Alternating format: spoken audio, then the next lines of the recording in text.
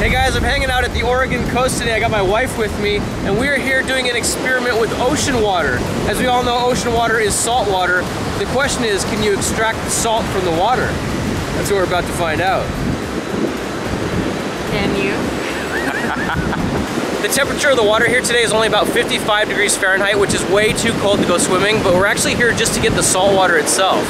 And according to the internet, only about 3.5% of the salt water is salt itself. So that means if you were to take about 1 cubic mile of salt water and let all the water evaporate off, you'd still be left with 120 million tons of sea salt. I've wanted to do an experiment for a couple of years where I take salt water and just let the water evaporate and see if we can get salt left over. Theoretically, it should work. Now we went down to the super center this morning and picked up a 1-gallon container. When we fill this thing up with seawater, it should be somewhere around 8 pounds heavy. Now here's the crazy thing. Out of 8 pounds of seawater, only about 127 grams of that is actually going to be sea salt. So that's our question today. How much sea salt will we get out of 1 gallon of seawater? That's what we're here to find out. Guys, this water is super, super cold. It's only like 50 to 55 Fahrenheit, which is a lot closer to freezing than we want it to be. Oh man, we're trying to get out a little bit further so we don't get all the sand churning up in it. All right. Beautiful. Our 1 gallon of seawater, guys. How does that feel? How heavy is that? It feels fairly heavy. That should be somewhere around 8 to 10 pounds of seawater. Yeah, it feels about like a baby. About like a baby, a newborn baby? Yeah. Which we may be having next year. Woo. But out of that 8 pounds of seawater, somewhere only around 130 grams of sea salt is actually diluted in there. Oh, dude. What'd you find? We caught a jellyfish or like a baby something. Oh wow, right wow, there? wow, wow. We got a jellyfish. So he's right there, guys. Can you see that? We caught a little baby jellyfish and we didn't even know it.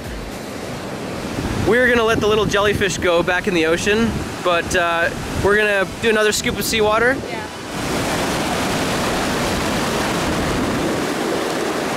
That's what I call catching a wave. No kidding. Nicely done, baby. Let's take it in. Woo. We caught 8 pounds of seawater, or somewhere around there. Some clear water this time. No sea life, no jellyfish in this one.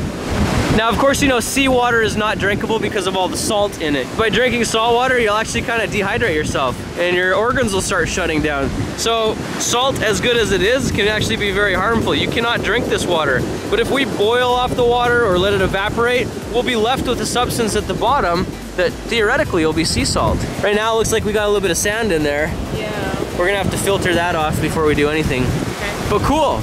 So we got our seawater from the Oregon coast. Let's take this back home, process it, and see if we can extract the salt from the salt water.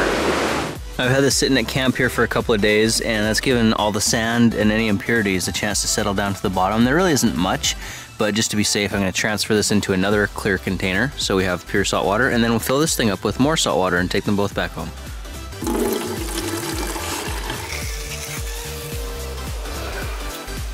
The sand stays pretty well at the bottom, so it doesn't take much to transfer that over.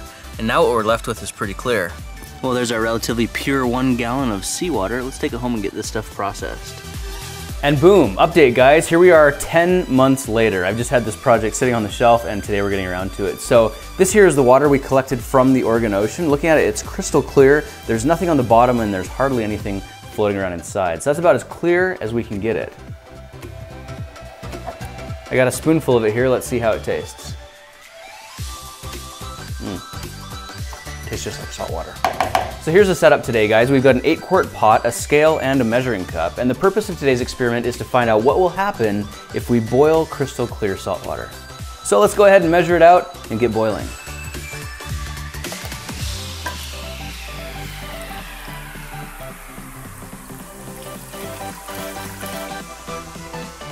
So apparently 2 cups of water works out to be about 500 grams, which makes sense because each cup is 250 milliliters.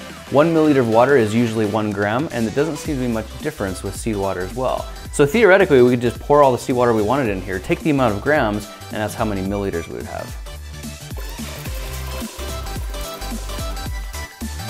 This should take us up to 3,000. I'm going to stop it right there. We've got exactly 3 kilograms of salt water. which is equal to 12 cups. So we got 12 cups, 3 kilograms of crystal clear seawater. Let's go ahead and throw it on the stove and boil it off.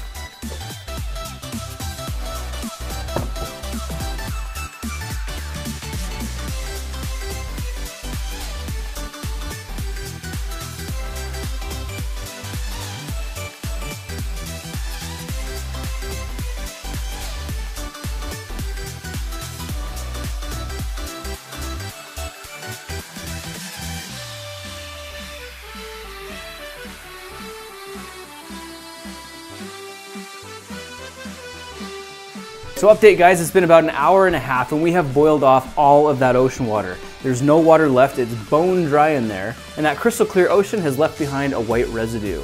What do you suppose that could be?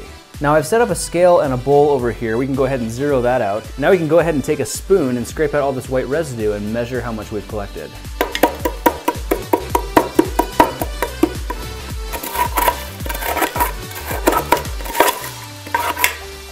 Oh, look at that. Came off in a big chunk. Kind of cool.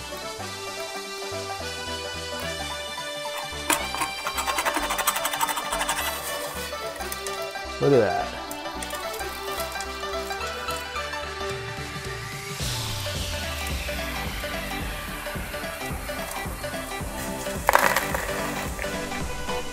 So here we have it guys, we have literally just taken the salt out of salt water. And it comes out in these crusty little crystals at the bottom of the pan. And the reason is because it's not a pure salt, there's a lot of different salts in there. But it is sea salt nonetheless, and out of 12 cups of seawater, or 3,000 grams, we were able to capture exactly 100 grams of salt. So if you collect your water from the Oregon coast, you can probably expect that water contains about 3.3% salt.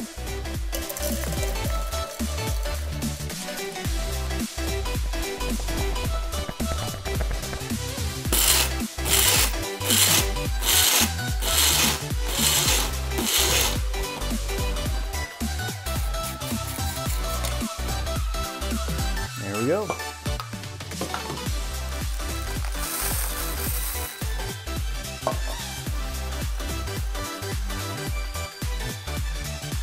Okay, update guys, here's what I've just done. I took all that white crusty stuff and threw it in a blender and blended it up so it was more of a powder.